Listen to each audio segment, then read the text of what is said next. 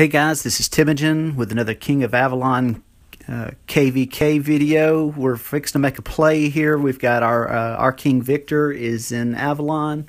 He's fixing to pull out of Avalon and knock these two PRC guys off of our towers because they're zapping the heck out of us.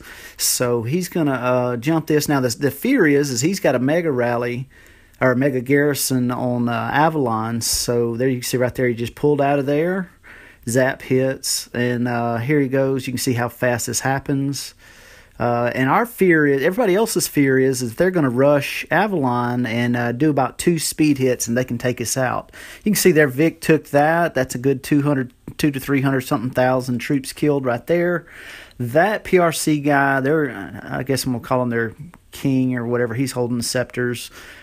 He's not near as strong as this guy in the bottom, Lou.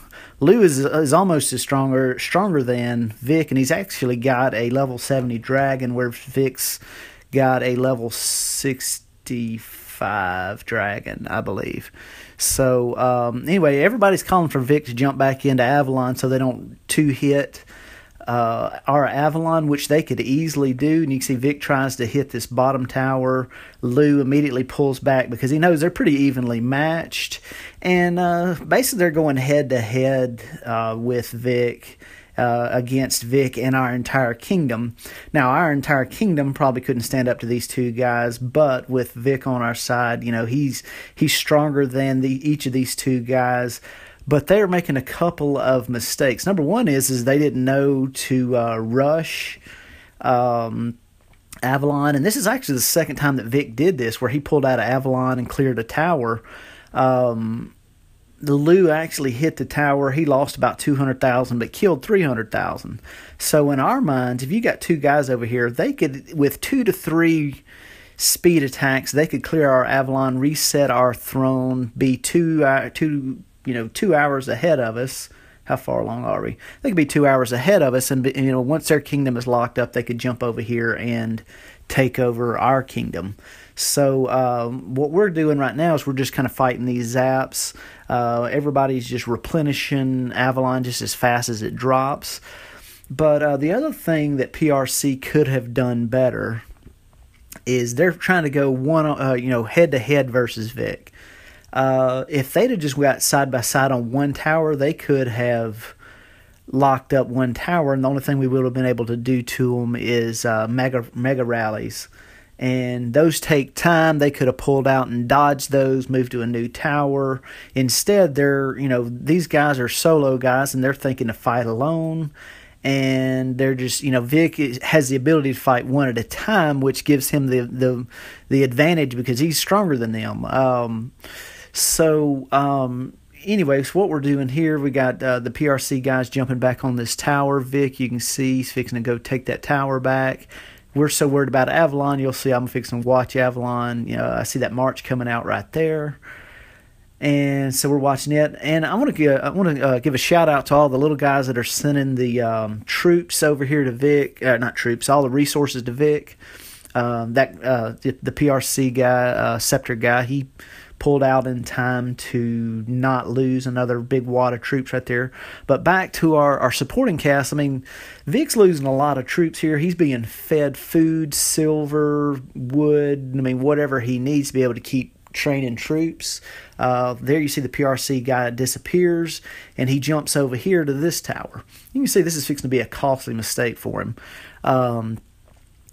But Vic's done a real good job. Vic had the foresight, I guess, to see that they wouldn't jump over here and try to take our Avalon. I don't know. It was kind of a hero or zero move.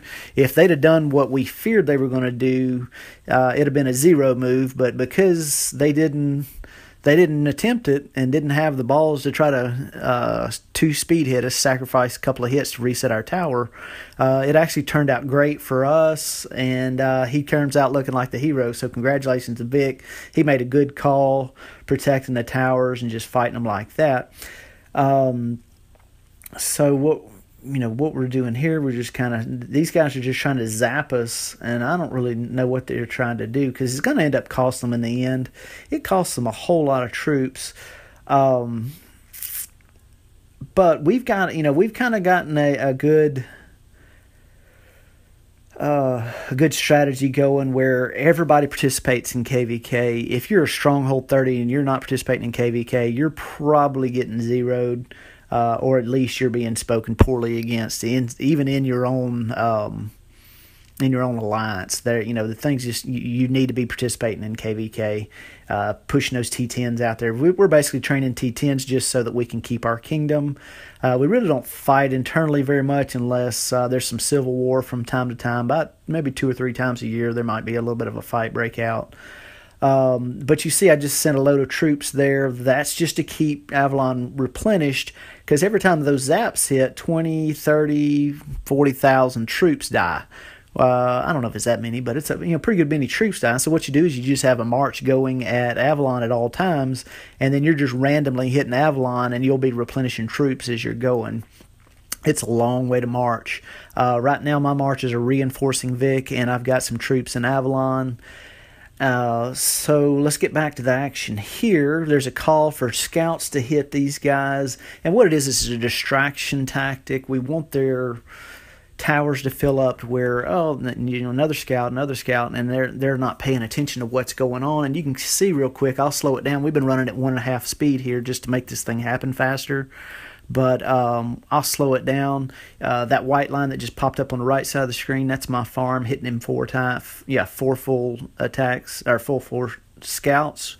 You can see Vic ports in, and 1001, 1002, 1003, about 4 seconds that guy had to respond, and bam, all of a sudden he is looking at the bad end of about a 300,000 troop loss. He lost 350,000 troops. Now I want to bring attention to this. This guy's dragon's not near as strong as Vic's dragon, but that's 1.3 million experience points, 1,700 assault points. I mean, those hits really add up for these big guys, just to keep their dragons growing and becoming bigger. Shortly after this, Vic ports and actually hits the south tower, and so he clears another 200 and something thousand troops off the south tower. Now Lou, on the other hand, is a lot stronger. Vic made some adjustments to his march. The first time he hit Lou had a better march structure, and so it was he actually came out on top and beat Vic. But Vic's smart. We got some smart players on our team, and he adjusted his march and hit the guy. But anyway, congratulations to K85. We're doing great, guys. I'm super proud of all of you, and we'll get this up and posted shortly. Thanks, guys. Thanks for everybody. Please like and subscribe.